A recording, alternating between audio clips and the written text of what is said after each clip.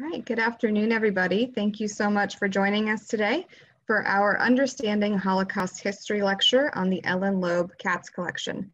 My name is Annie Black. I'm the Director of Programs and Volunteers at the museum, and we're happy to virtually see you today. I'd like to first thank Spencer Cronin, our co-host for today, our program coordinator, who is always operating these behind the scenes for us. You don't see him, but he's making everything run smoothly. Thank you, Spencer. And before we get started, just a couple of logistical announcements. So we will have plenty of time at the end of the program for question and answer. If you'll go ahead and locate your Q&A button for me. If you're on a computer, it's probably going to be in your bottom bar there, the little Q&A button. If you're on a tablet, it might be at the top.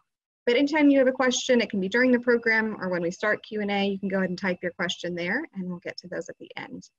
In addition to Felicia Williamson, who's our Director of Library and Archives, who will be presenting today, Dr. Sarah Abosh Jacobson, our Chief Education Officer, will join us for Q&A as well. And this is actually the last of the lectures that we have in this Understanding Holocaust History series we've been doing over the past couple of months, but not to worry. We have some great new series that we're starting in June, which is Monday, I guess. So I do encourage you to go check out our website, dhhrm.org, for all of our upcoming programs and events so you all can keep engaging with us. So without further ado, I'd like to introduce Felicia Williamson. Well, hello, everybody. I'm so glad to be speaking with you today about one of the most impactful collections in the museum's archives, the Ellen Loeb Katz collection.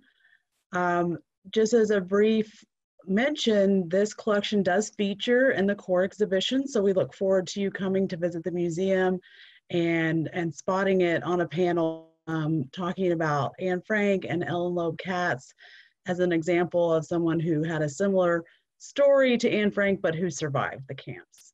So let me share my screen with you so you can see my presentation, and then we'll go along. And then, as Annie mentioned, at the end, we'll take some questions. So please jot those down, and we'll have some time to talk after the presentation. Oh, it looks like it won't let me share the screen. Let me see. Just give us 1 second, Felicia. We'll take care of that for you.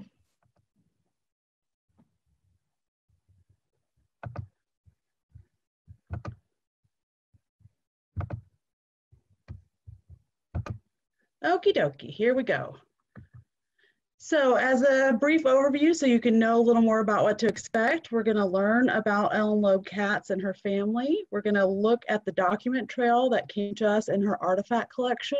We have about a little less than 100 photographs, letters, telegrams, and objects that came to us at the museum in the early 2000s. And we're going to talk about some highlights from that collection.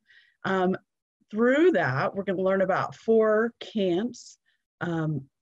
We're very fortunate in that Ellen Loeb Katz recorded her memories and experiences in a memoir immediately after being liberated in 1945. So we'll learn about these camps through her own words, and then I've added some additional context from other resources. So we're going to learn about Westerbork, Theresienstadt or Theresen, Auschwitz, and then Lenzing, which is a subcamp of Mauthausen. So Mauthausen in Austria is the administrative unit, and Lenzing was the camp that Ellen was in. And then specifically, we'll learn a lot through Ellen's words and the documents about medical care in the camp system, which may seem like a conundrum, because why provide extensive medical care if the goal is to exterminate? But we'll talk about it. We'll learn about it from Ellen, who was a nurse in all 4 camps. Okay, so here's a brief overview of Ellen's life. She was born in 1921 in Germany. The second daughter of Dr. Julius and Dinah Loeb. Julius was a physician, and Dinah actually worked as a dietitian, and that will become important in their time in the camps. Just 1 second, okay. The family worked hard to flee Nazi aggression, and like so many, fled to the west into Holland, hoping that would keep them safe. Of course, in the end, we know it didn't, as the Nazi Reich and Empire extended all the way to the west and to the east and impacted them again. But in 1936, they fled. During Kristallnacht, Ellen's father suffered a stroke and ended up dying later in Westerbork. Ellen and her mother survived 4 camps by the end of it: Westerbork, Theresienstadt, Auschwitz, and Lenzing. Just for a moment, I want to say sometimes it's surprising to learn that survivors and, of course, victims were in so many camps, but that was fairly common, that you wouldn't just get deported to one camp and stay there for the duration. That did happen sometimes, but many, many, many survivors were shifted to the west and to the east following the front lines and the increasing pressure on the Nazis. And so Dinah and her mother started out in the west in Westerbork, and in Holland, went to the east, to the Czech Republic, to Theresienstadt, further east into Auschwitz, were there a very brief time before the front started moving westward, and there was an increased attention to using female laborers, and so they were sent to a labor camp that was a subcamp, Mauthausen, in Western Austria. So really covering a huge portion of Europe in their deportations. They were liberated by troops actually from the Dallas area in 1945, and were able to immigrate to Dallas in 1946. Ellen went to work right away as a nurse and ended up graduating from UT Southwestern, and she became a hematologist who worked to cure cancer. So pretty incredible story. So we'll get into it. I want to take a moment to talk about the timeline because it becomes confusing very quickly to see how and when Ellen and her mother were moving through these camps. And so just briefly, in 1936, the family leaves Germany, goes to Holland. 1942, in November, the family, so Helen's mother and father, Dinah, and Dr. Julius Loeb, and then Ellen, who also went by Ilsa and Illa, were deported to Westerbork. That's pretty early days to be deported, and many, many, many Jews who were deported to Westerbork went directly to Auschwitz and to their death. So they ended up being in Westerbork for a year and a half, which is significant. In March of 1944, Dinah and Ellen, their father had already passed away, were deported to Theresen or Theresienstadt. That's significant because a huge majority of those deported out of Westerbork went directly to Auschwitz. Ellen and her mother were deported to Theresen or Theresienstadt and were there for 6 months before eventually being deported to Auschwitz. Now, they were only in Auschwitz for just around a month, which is also significant. The survival rate of Auschwitz is very low. And then they're deported further back west to Mauthausen, which is the administrative unit supervising the subcamp of Lenzing, which is a female labor camp. They were liberated from Lenzing/Mauthausen in May of 1945, so they're there about a 6-month period. And then their immigration was heavily facilitated by having a direct relative here in Dallas. Ellen's older sister, Gertrude Chakno, had arrived in Dallas in 1939 and was able to really help them immigrate.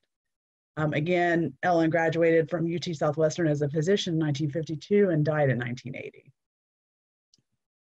So again, as a summary, they were in Westerbork for a year and a half, in Theresienstadt for about 6 months, Auschwitz for about a month, and then in Lenzing, Mauthausen for 6 months before being liberated. And so I want to take a moment to talk about the hospital in Westerbork. A big reason that Dr. Julius Loeb was able to survive for about 6 months in Westerbork, and that both Dinah and Ellen survived Westerbork, is because they were quickly absorbed into the internal infrastructure of Westerbork and became part of what made that camp run. And the way that worked is Dinah worked as a dietitian in the hospital, Ellen worked as a nurse, and Dr. Julius Loeb was very ill already and mostly unable to work, but he made a showing as a physician, and basically Dinah and Ellen really protected him quite a bit within the hospital system. And Westerbork Hospital was a large concern. It was, in comparison to other camps, a camp that had a fairly robust infrastructure in place, including the hospital, with a lot more equipment and oversight at the beginning of the war. That decreases towards the end of the war. But this immediately creates a huge pressure on anyone working in the hospital. So this would include Ellen and Dinah.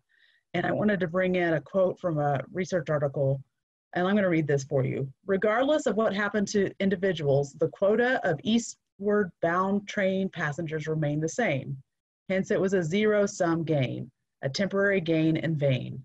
Doctors would save one person slated for deportation only to see someone else's name appear on the list. Rather than focusing on healing, physicians and managers found themselves prioritizing some patients at the expense of others, trying to juggle the influx against the output of bodies for transport, and numbing themselves to the ultimate consequence of their action. Ellen speaks about this poignantly in her memoir, saying, you know, I just couldn't get my mind away from the fact that we were saving these people just so they could be well enough to be deported to Auschwitz, and that we in the camp knew what that meant, which was almost certainly death. Again, about Westerbork, it was an excellent hospital with a capacity of 1,700 beds. It had 120 surgeons, more than 1,000 employees, was equipped with an operating theater, etc. Inmates were x-rayed for tuberculosis, immunized against typhoid. And again, this is highlighting a camp in the West where they're putting some effort into keeping people alive. But the reason they're keeping people alive is that they're able to be deported to Auschwitz, where the Nazi hierarchy can kill more people with less attention. So these people are being saved just so they can be murdered. So I want to take a few minutes to really dive into the document collection. The Ellen Loeb Katz collection came to the museum in the early 2000s. It was donated by Ellen's sister. The Holocaust Museum, the Dallas Holocaust and Human Rights Museum, also has Ellen's uniform, and it's currently on display, and that uniform was donated by Ellen's husband. So just a moment to talk about Dr. Julius Loeb. He was a medic in World War I, and after surviving that experience, he taught volunteers how to administer first aid in case of disaster.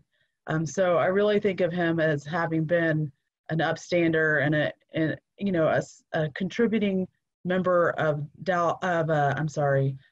German society, and I think it was very painful to have to leave and be rejected from German society and from his profession, as the increasing pressure on Jews in Nazi Germany increased more and more. That included losing the ability to practice his profession. This is a letter in German from a physician in the Netherlands about Dr. Julius Loeb's health, basically advising that he doesn't think it's wise to deport him to Westerbork, that he would be unable to survive the process.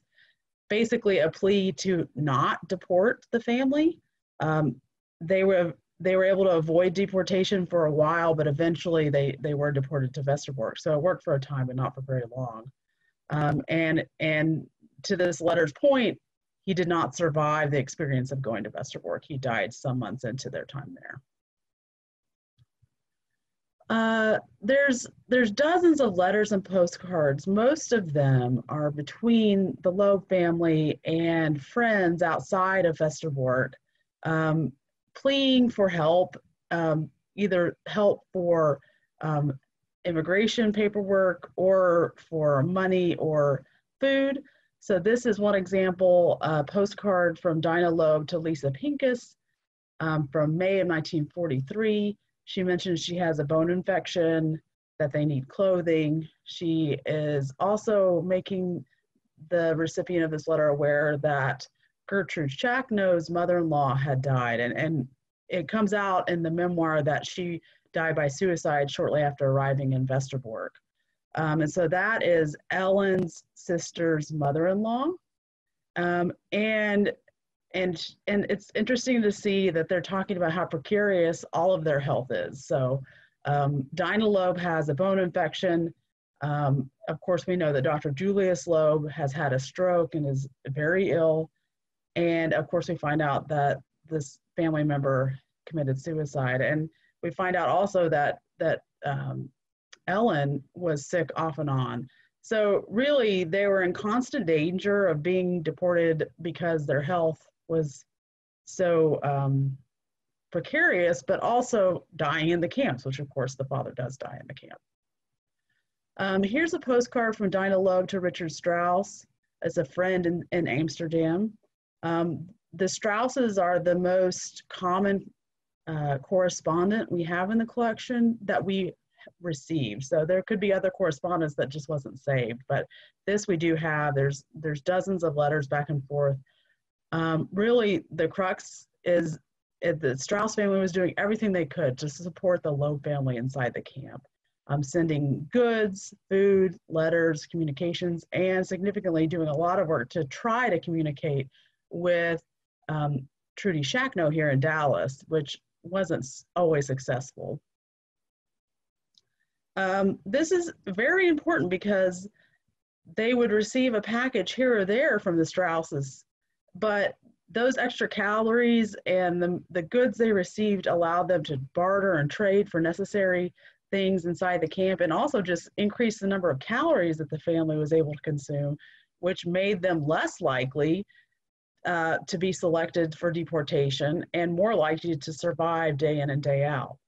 So that's why I think, you know, that the Strauss family is really an example of an upstander. They were working as hard as they could with the resources available to them to support this family inside the camp.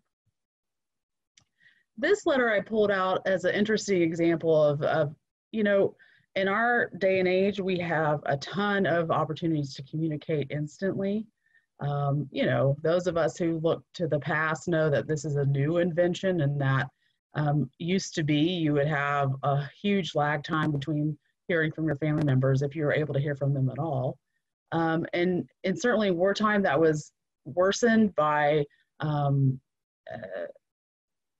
the scrutiny that each letter went through, and the I'm sorry, I'm failing to get the word for when the government would check all the letters. I'm sorry, and then also just, you know, ships were not making it across the Atlantic. There's huge hurdles to communicating with family members. And here we see that Gertrude Shackno here in Dallas was notified that her father died in November of 1943. And then it's stamped in October of 1944, so almost a year later. So this letter certifying that Gertrude Shackno's father had died in Westerbork takes almost a full year to be sent out of Europe. And that's just a small little example of the huge obstacles to communication. So I thought that was pretty interesting. And we also know that a lot of the letters that got sent or requested to be sent on behalf of the Loeb family were never sent or never received due to wartime restrictions.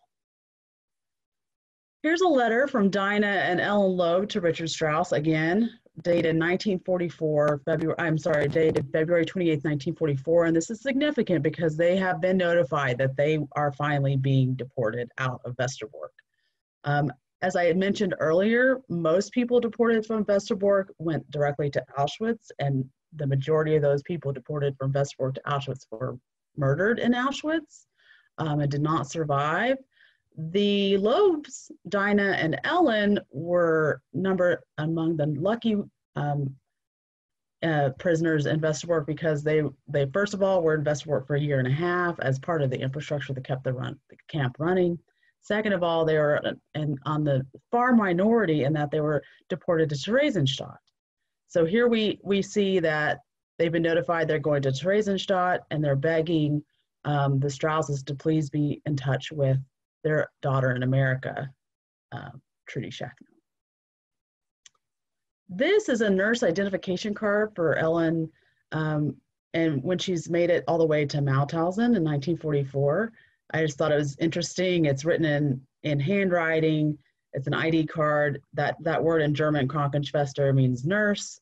And so I thought it was pretty interesting.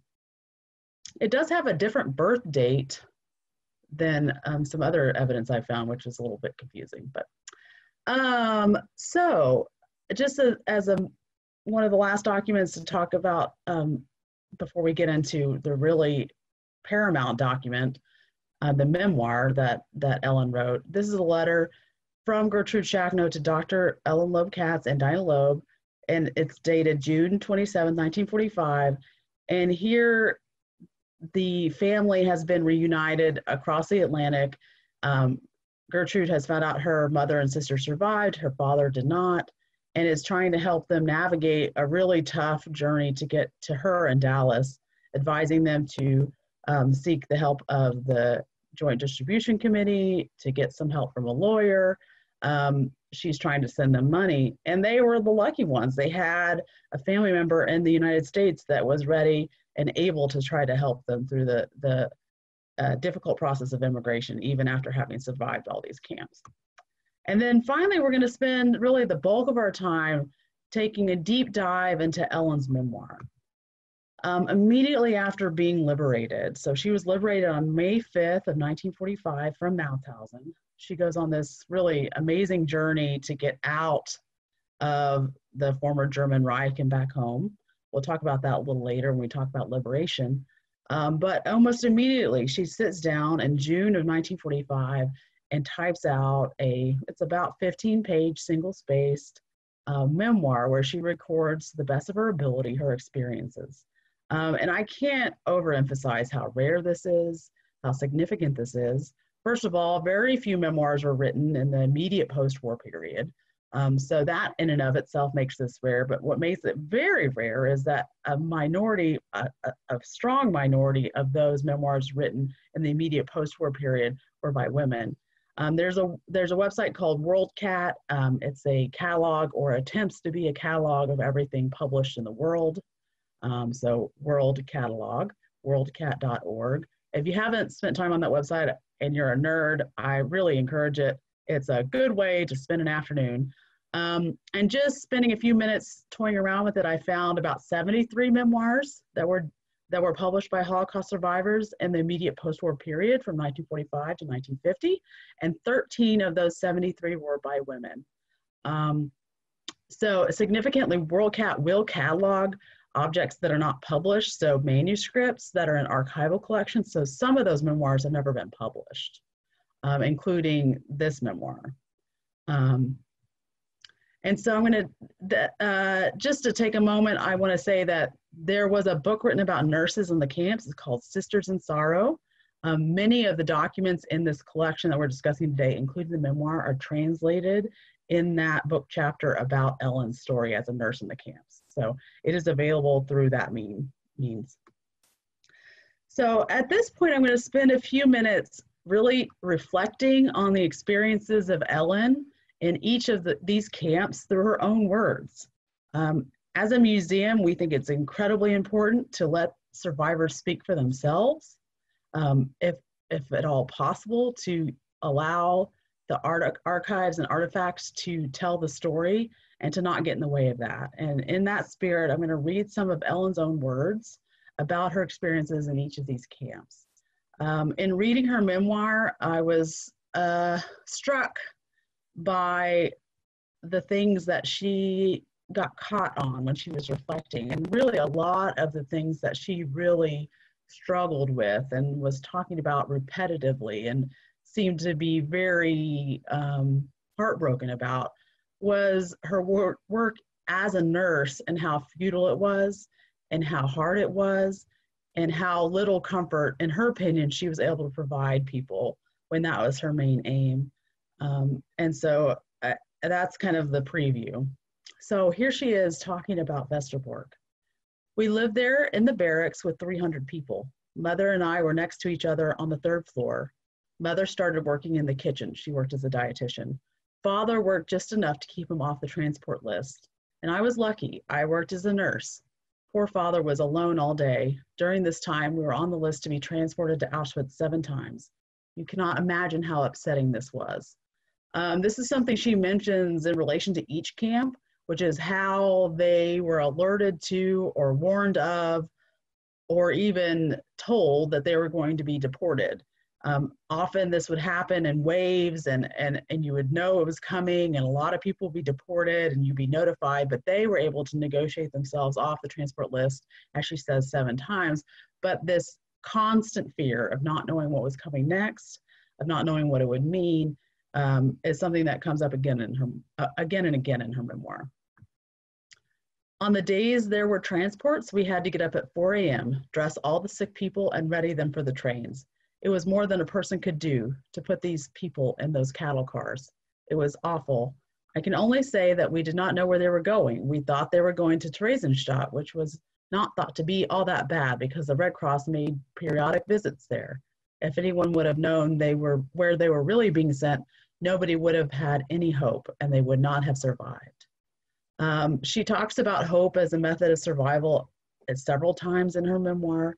And as I feel like hopefully a lot of us know, Theresienstadt was held out as this model camp, and it was people inside Westerbork were even aware of, well, if you make it to Theresienstadt, you might have a chance. Whereas if you end up going further east to somewhere like Auschwitz, your chance of survival is very low. In Westerbork, before Ellen was deported to Westerbork, she had been trained as a nurse, but had never practiced as a nurse. And so here she's reflecting, that's when I started to be a nurse. I knew absolutely nothing, but I acted as if I knew everything. I just watched everybody wherever I could, and pretty soon I advanced to being a friend of the head nurse. After observing her for a short time, I learned how to take care of my patients. One day I heard that there would be 20 very sick children from another camp arriving in Holland. We were to make them well so they could either go to work or at least be brought into Auschwitz to be done away with. And she actually spends quite a lot of time talking specifically about the efforts they went to save these children, and the fact that it was very clear to them that they would be going to Auschwitz and that they were saving these children to be deported.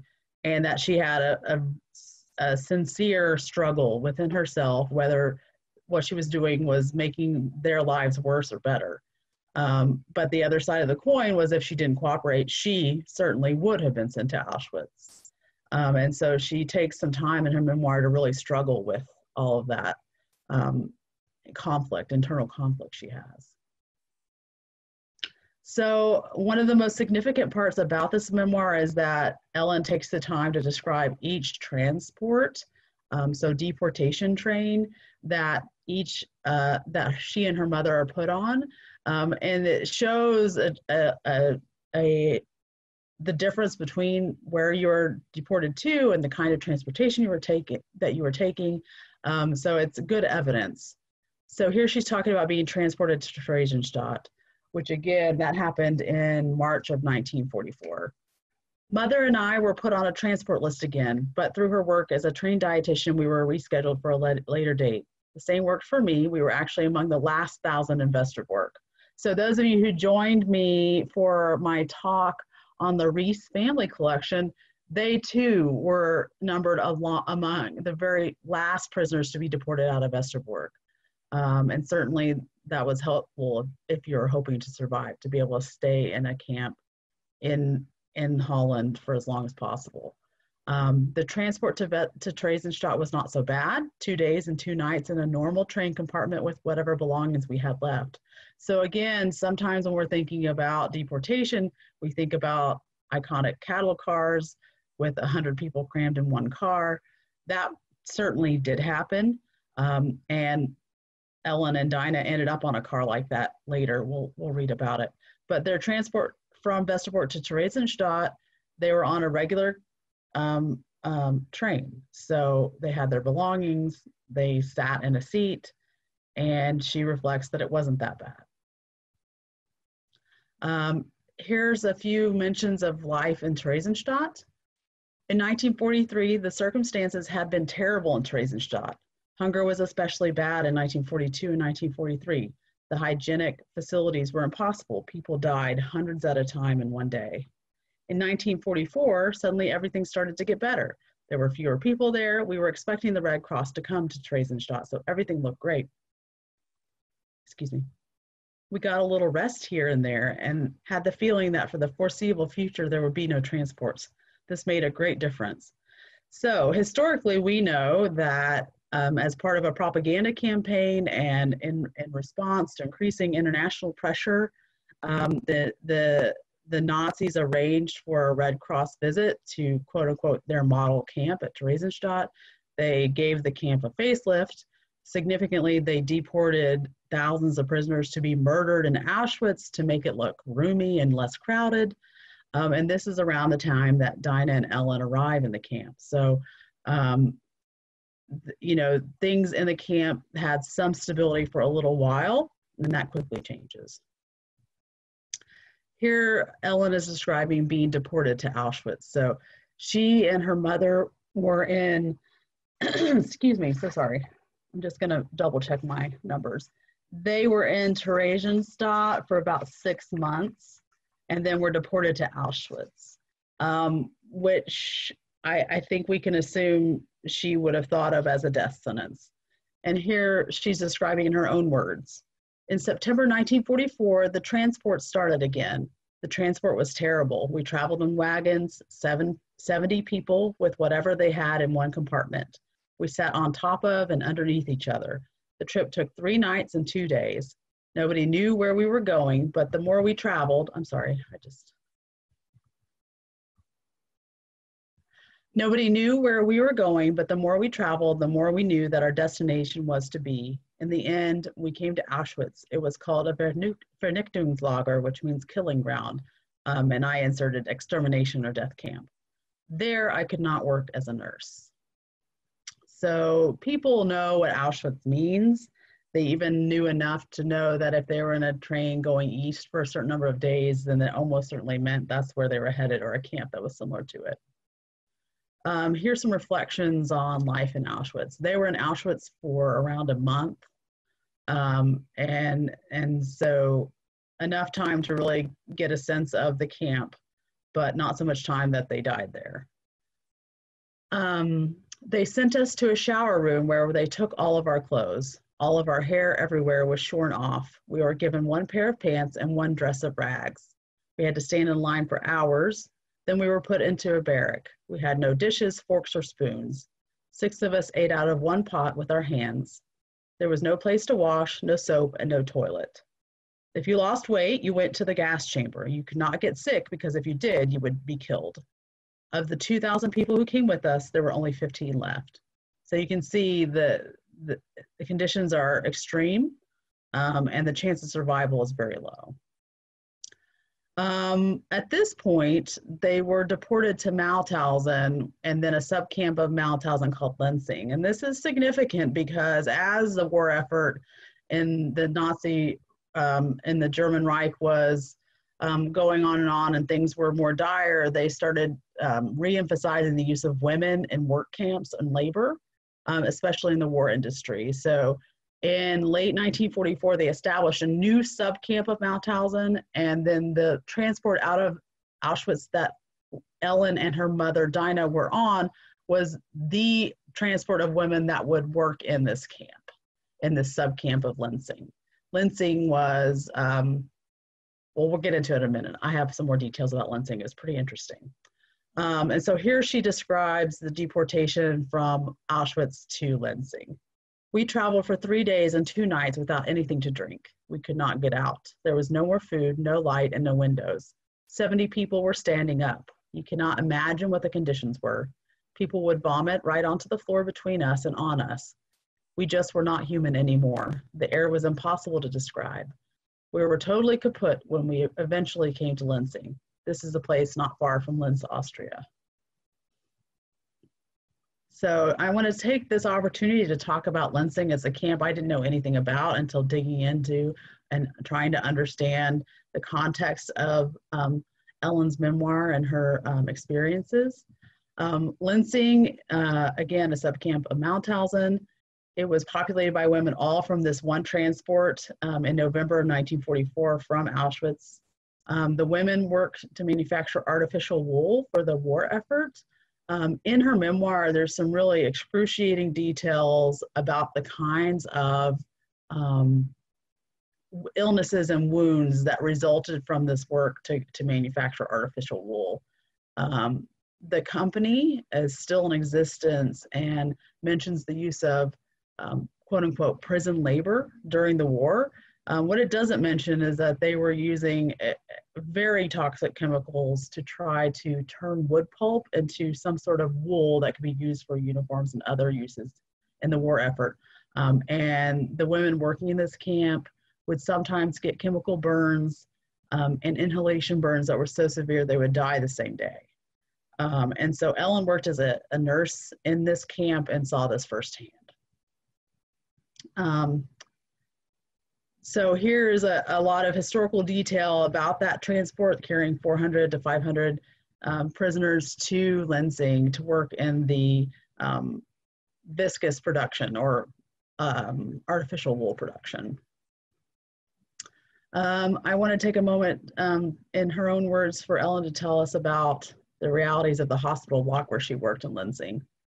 The worst thing was that only a certain percent of my patients could be sick. Of the 560, that's inmates in Lansing where Ellen worked as a nurse, I had 120 ill. Only 40 were allowed, so there's a quota. The others had to go to Mauthausen, and that meant gas. So I had to declare them fit to work if they were able to work, and that was one of the worst things. The women who were sick were too weak to send to a factory, but everyone knew that if they had to go if they wanted to live. A German doctor came to see that nobody pretended to be sick. She goes on at some length describing this song and dance that the people working in the hospital had to go through. So they had, of course, it's a concentration camp, it's a labor camp with really gruesome conditions, and the women are engaged in very dangerous factory work. But if you were determined to be too sick or too weak to work, then if there were over 40 out of the, say, 600 people in the camp that were ill, then the Nazis would come knocking. So they had to send people to the factory who were too ill or maybe even unable to walk.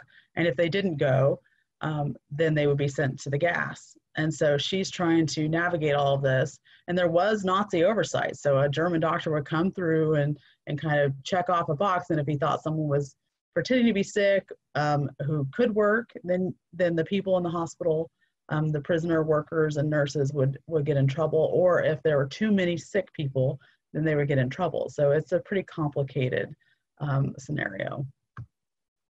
I wanted to give a moment to her descriptions of medical care in the camps. Here she says, there was no rest. They were coming all day with all kinds of complaints. We did not have a thermometer. We didn't have a real watch to count it, well, the pulse. So we had to estimate. So there, we're talking 1940s medicine, so there's limitations in and of itself, but they don't even have the most basic of equipment or treatment options.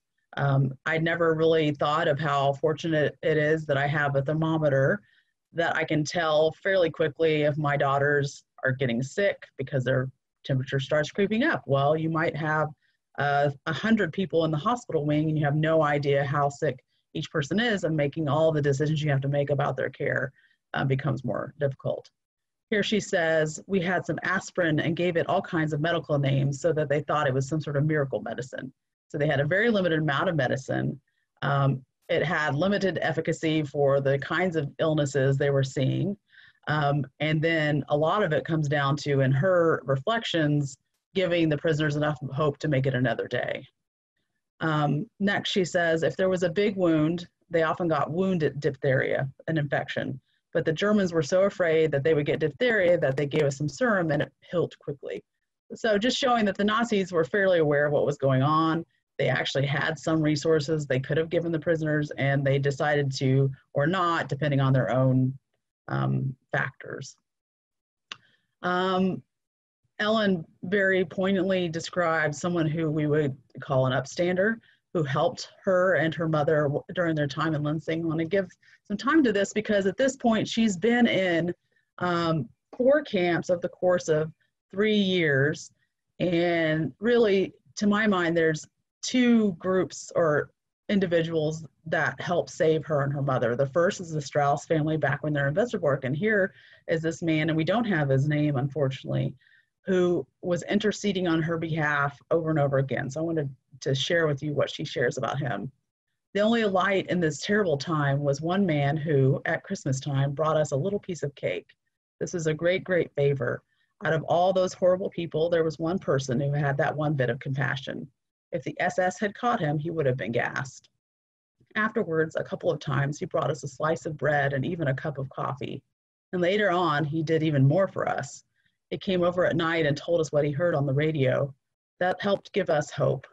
He really knew where the Americans were. In fact, he told us to hide in his house when it became necessary to flee the barracks. You know, when we think about information and controlling information, it was hard to get accurate information inside the German Reich, even if you weren't in a camp. If you're in the camp, it was incredibly difficult to know what was going on. And of course, if you had a concept that you're on the verge of liberation, that hope was so important. And he gave that to them. Here's a couple of little quotes I wanted to share with you that I found meaningful. You know, Ellen's reflections in her memoir are fairly descriptive, but they're not overly emotional, and they're matter of fact in some ways. Two things she said, though, I wanted to pull out. Sometimes you don't know how you get through these things.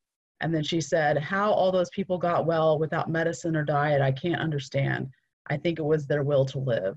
And so she mentions in lots of different ways in her reflections of each of these camps that having the will to live, having hope somehow from some source was instrumental, even if it was the hope of an aspirin pill curing tuberculosis, which of course she knew didn't make any sense, but it seemed to help. So I'm going to talk about liberation. And here in Ellen's words, now came the big moment. We were free. The plan had been to shoot us or gas us all, but I heard that the manager of the factory took his car and met the American Army and told them of the women in his factory. This influenced the high command to get to us 2 days earlier than had been planned. On Friday, the 5th of May at 6 p.m., we heard the alarm. After silence of 5 minutes, we knew we were free. The SS ran away, and on Saturday, we were given over to the Americans. You cannot imagine what that meant. Most of us were at the end of our strength. A few more days and we would not have made it. Again, she says, the Americans' first concern was for sick people. They brought us food for these poor sick patients. After 4 days, we were all put into a real hospital. We had 30 beds, linens for everybody, pajamas, water, medicine, anything we needed. It was a dream. How quickly these Americans took over. Everybody got an x-ray. Unfortunately, the results were very bad. Most of the patients had active tuberculosis.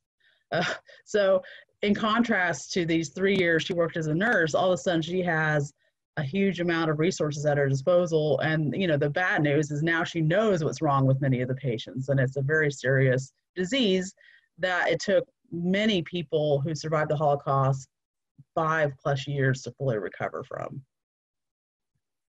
There are a few photos I found of liberation of Lenzing available at the United States Holocaust Memorial Museum.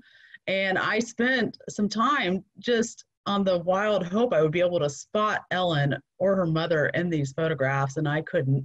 But this is an American sergeant, and here he is in front of some liberated female survivors in Lenzing. A pretty amazing photograph. There's 5 or 10 photographs they have there at the United States Holocaust Memorial Museum. Finally, I wanted to give you an idea of how much work it took to finally get home and eventually to immigrate. So this is a transport card for Ellen. And to get home, she and Dinah went through, 7 places and eventually made it back to Amsterdam. And then again, their friends and family there helped keep them safe. They ended up staying with the Strausses again. So they continued to be looked after by their family friends in Amsterdam. And eventually they did make it to the United States in 1946. This is a deregistration document saying that they are preparing to immigrate to Dallas in 1946. And then just quickly, I want to leave some time for some questions, but the amazing survival story is that Ellen writes to her sister in Dallas, Texas, and says, you know, I know it's crazy. I just got out of a concentration camp, but I've been working as a doctor inside these camps and I want to be a doctor. And her sister, in what feels like a very American response, says, sure, come to Dallas. You can do that here. No problem. And so she does. And here, Trudy, in an oral history interview in our collection, says, well, eventually my sister was a laboratory assistant. She had been a young girl when I left. I was 23, she was 17. Her schooling had not been finished in Germany, but she was able to get into a school for laboratory assistants. So when she came back to Holland, and after experiences in the concentration camp where she was a nurse, she made up her mind she was going to be a physician, and she got herself into medical school. Then they came in 46 to New Orleans with all the other cotton boats, and from there to Dallas. And so in our museum, you can see there's a panel talking about Ellen's journey. And in the end, she ended up becoming a physician. She graduated from UT Southwestern in 1952.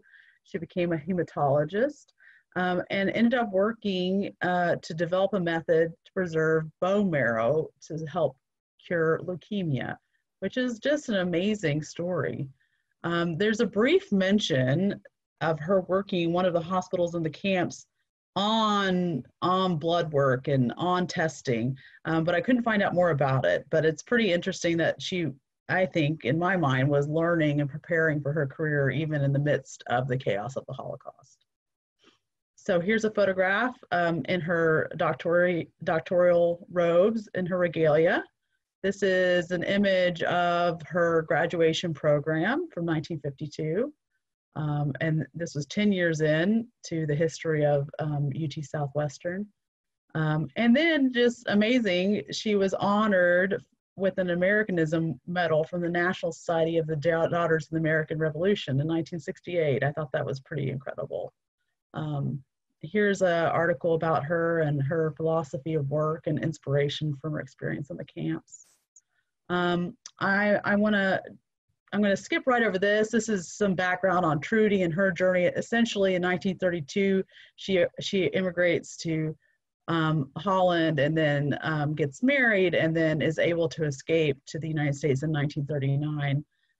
And the big takeaway is she spent the entire war trying to help her family and really spent good chunks of time not hearing anything about them and didn't know what had happened to them until after the war. I wanted to read one quote from her oral history interview, which is significant to me as an archivist. She writes, or she says in her interview, I found a diary and lots of documents from the concentration camps, an almost day-by-day diary in my mother's safe after she died. She never talked about anything. When my sister and her came over, they decided this is it. They must have known. We will not burden the young children. They gave me a diary to read and then they put it away. So she's saying, and this is a story that we hear again and again from survivors' families, where the survivors really close the door on the past and try to move into the future, build a life here in the United States and leave their traumatic experiences behind. But in this case, they stashed the memoir, so that day-by-day diary is the memoir, Ellen's memoir, and they stashed this correspondence in a safe, and then only after both Ellen and Dinah die does Trudy discover it and realize that they've recorded their history in this meaningful way. And then she had the foresight to donate it to the museum, which led us to discover it and to make it available through lectures like this, putting it on display, using it to teach student groups, and I think it's an amazing legacy. And to that point, I think this collection, I strongly believe that artifacts are evidence. And this collection of just under 100 documents, it tells us more about the camps that Dinah and Ellen were in, tells us a lot more about the transport experience or deportation experience. We learn a lot about medical care in the camps, and then we learn a lot about the psychological and physical trauma that these individuals experience. And so it helps broaden understanding and deepen our understanding of something that is in a lot of ways just impossible to understand. Just a brief mention of some of the resources I used. Again, that book, Sisters in Sorrow, has the documents in our collections, many of them in translation. Most of the documents are in Dutch and German. And then there's some articles that I found useful about Westerbork and Lensing. Okay, let's have some questions.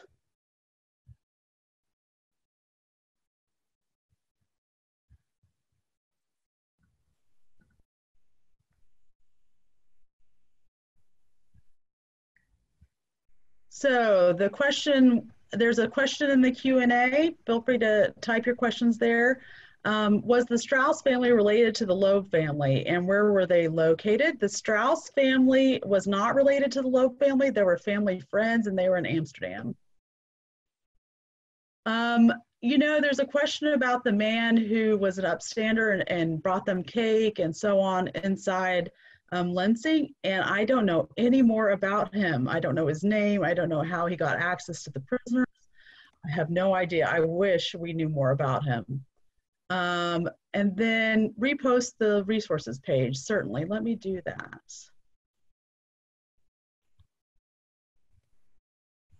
Let's see here.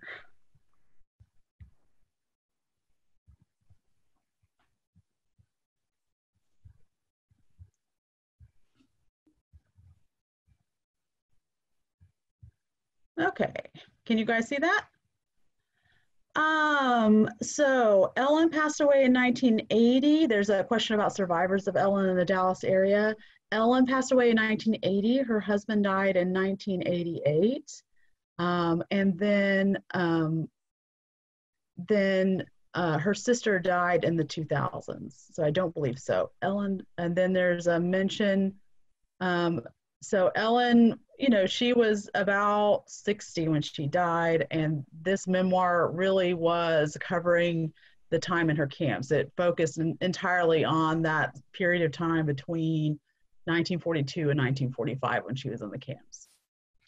Felicia, I noticed that there's an obituary for her husband, Mort Katz.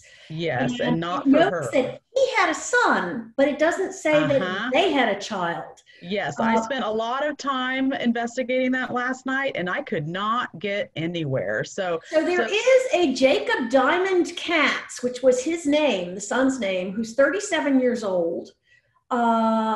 He was born and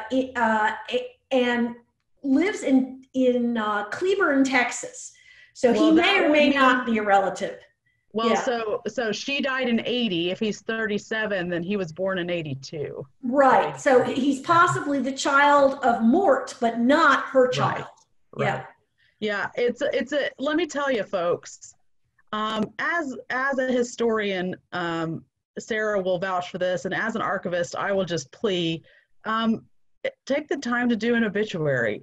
There's more and more people we cannot find obituaries for, and there's such a rich resource to understand more about people. And yeah, Sarah's right. I spent a long time looking for an obituary for Ellen and didn't find one, which is a real pity. And there could be one, and it's just not available digitally. I would say because she died in 80, she predates a lot of the digitization of this stuff. Yeah. Yeah. And I want to second what you're saying, which is that obituaries in everything from local newspapers to things like the Times of London are what they are is mini biographies of people when they're done right. And they are a spectacular source of historical information. Yeah, they're very absolutely good. So. Absolutely. And we do not have an obituary in the collection. That would have been valued if we had. There's a question, how did Ellen and her mother avoid being transported from Westerbork several times? Was it due to their skill? That's a great question. And she goes at length. Frankly, it's very hard to follow, but she describes many of the near misses in being put on the transport list. But they did things like she would take, and we have records from other survivors about this, she would take something to speed up her heart rate.